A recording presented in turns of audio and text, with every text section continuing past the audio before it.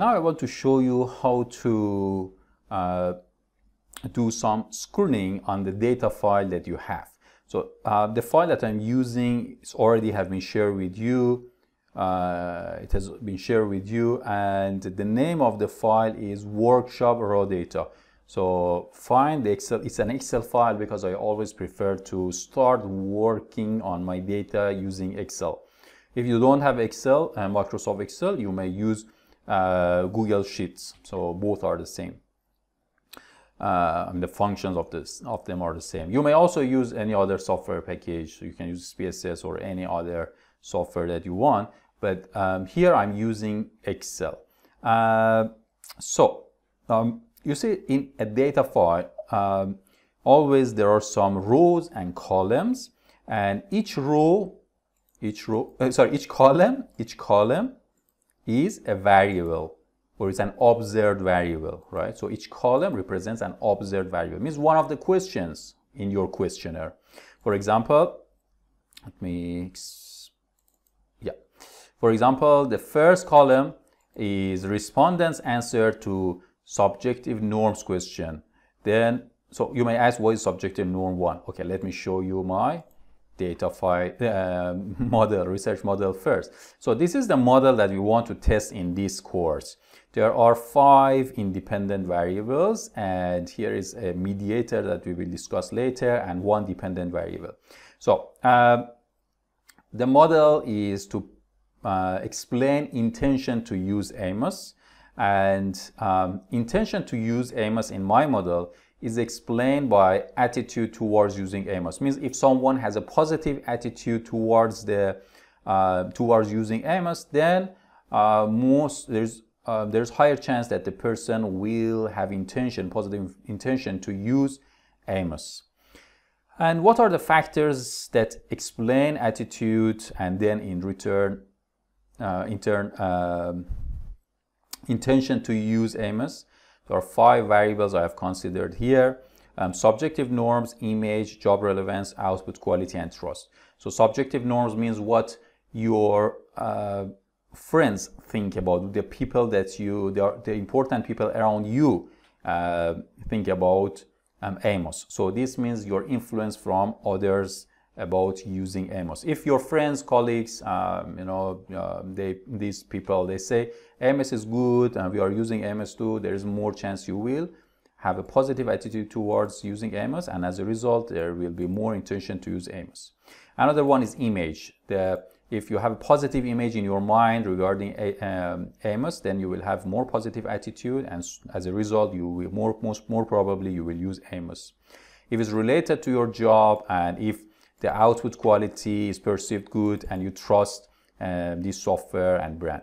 So this is basically the model. Each of these latent constructs that have been shown, as we already discussed, with an oval shape, a circle, a round shape, because they are latent constructs, each is measured with several items, or let's say several questions that you already inserted in the questionnaire. So in the questionnaire, subjective norms is measured using, let's say, 5 or 6 questions, and respondents answer to these 5 or 6 questions. Then there are maybe 5 or 6 questions on image, and so on. For each of these, there may be 5, 6, 7 questions in the questionnaire, and respondents answer the questions on a scale of 1 to 5. 1 means strongly disagree, and 5 means strongly agree. Now, so these are the questions that I talked to you about. For example, in this case, subjective norms in my model is measured using 5 questions.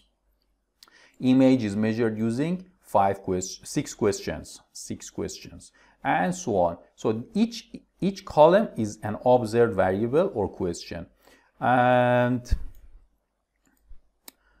each row is one case. So this is the first respondent that filled out the questionnaire. So he gave 3 to question 1 out of 5, 3 to question 2, 2 to question 3, 3 to question 4, and so on. This is the second respondent, third respondent, and so on. And in total, we have 305 respondents, because the first row is the label. So 306 rows means 300.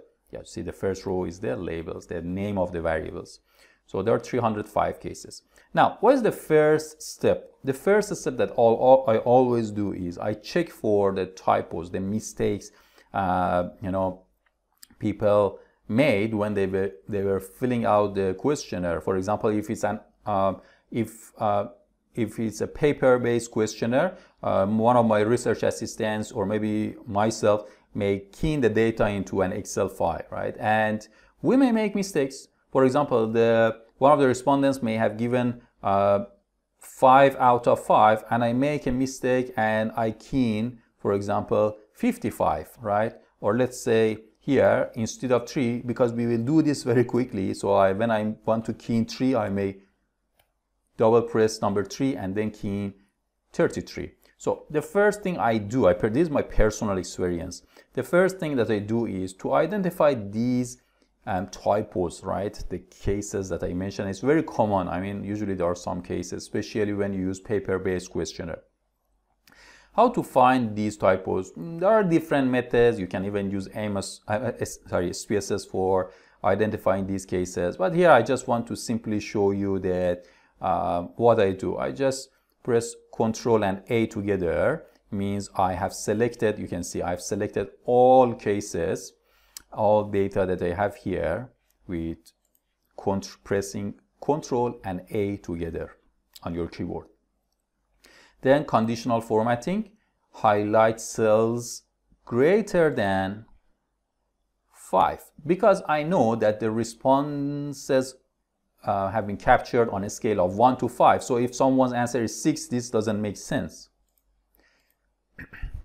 So those cases, those answers that are greater than 5 should be highlighted now. So I zoom back to see if I see any highlighted case. Oh, there is one here. And it's 22. So respondents number 239, because as I said, the first row is the label, gave the answer is 22. So what we should do here, we should go back to the original questionnaire, find there. So you need to quote the questionnaire when you want to key in the data, and you create an ID column here to find out which questionnaire is linked to which of these rows. So anyway, it needs to be identified the questionnaires later if you want to double check them.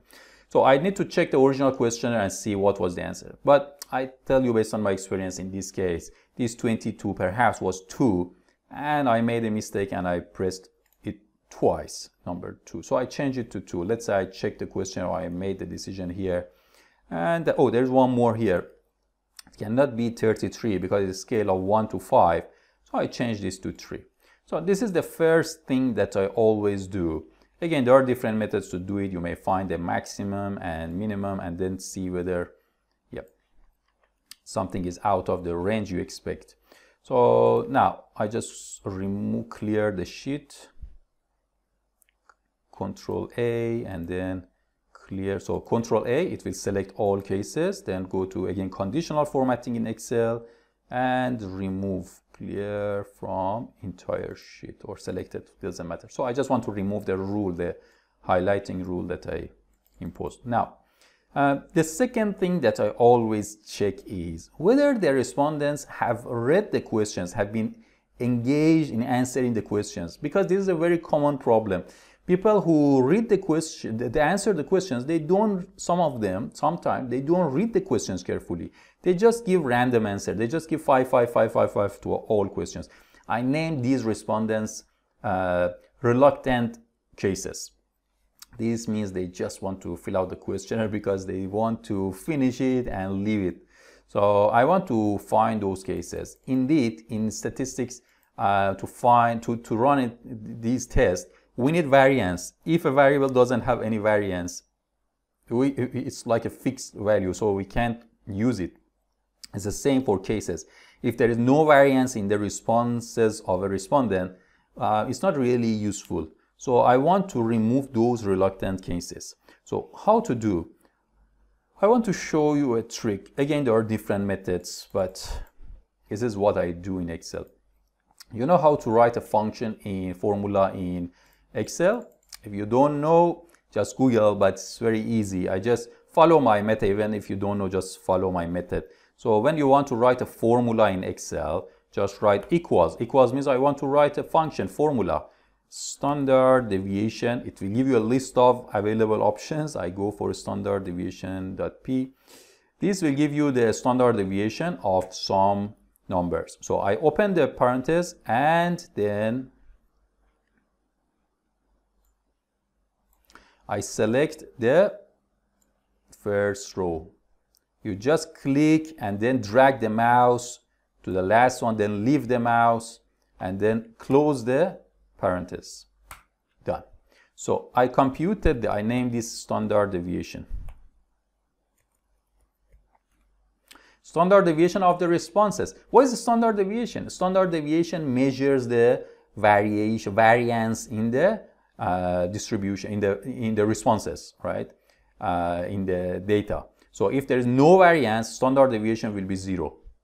And more standard deviation means more variance.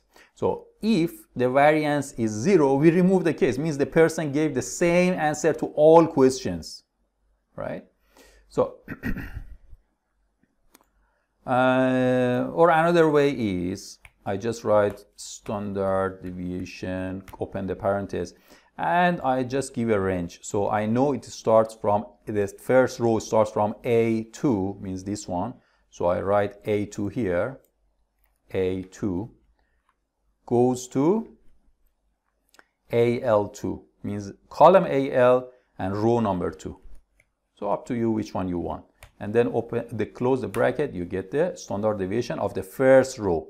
Then we apply the same formula to all rows. I just select this cell that already contains a formula. You can see the formula here. So I select and then put your mouse over this corner, right down, right? You see the shape of the mouse will change, right? It's now slim plus. When you get the slim plus, just double click. When you double click, it will apply the same formula to all rows. So now I computed the standard deviation of all cases, all responses, right? Each row is a case, is a person. Now, we want to identify reluctant cases, means those who didn't read, they just gave the same answer to the questions. So how to identify? Again, I select the column, I just click here on the top, on the heading, click. I select the whole column, right? Now I go to conditional formatting, highlight cells rules, and anything less than what? Up to is, there is no rule. I just want to find those with small standard deviation, and then I don't just remove them. I check the responses and make the decision. This is scale of 1 to 5, and based on my understanding of the questions and the questionnaire, I would say usually I go for 0.3 or 0.4. You may ask me, okay, what is the formula? There's no formula. I just want to highlight some cases, right? So you may go for 0.4, 0.3, 0.5, right? I would go for 0.3. So any standard deviation less than 0.3 has been highlighted, right? So this is one of them, 0.16. Now let's check the answers the person has given to the questions. 3, 3, 3, 3, 3, 3, 3, 3, 4, 3, 3, 3, 3, 3. So all are 3 except one question which is 4. So it's a bit weird, you know. It seems the person just has given 3 to all questions except one of them. So what to do? I just remove the case. I click here, right click and delete. So done. I remove the case. I don't want these cases who didn't spend time to read the questions. This one is 0. Oh my God. 0 means he gave or she gave 3 to all questions. How is it possible to give 3? Maybe it's possible, but I don't want these cases. So I delete. Go down. One more. All are 4 except one which is 3 for this case. Oh my God. I don't want you. You wasted my time, guy. You wasted my time.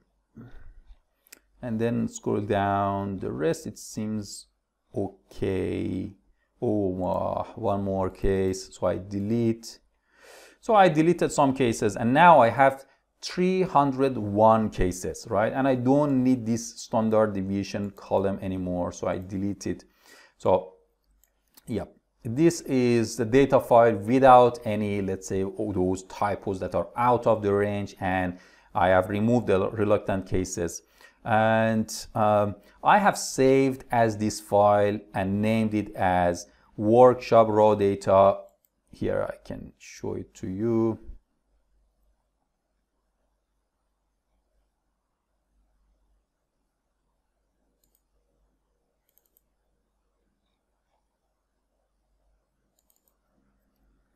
So I named the file as workshop raw data, no reluctant and typo. Yeah, so if you want to have the same file that I just created, it's here. Just double click on it and open it.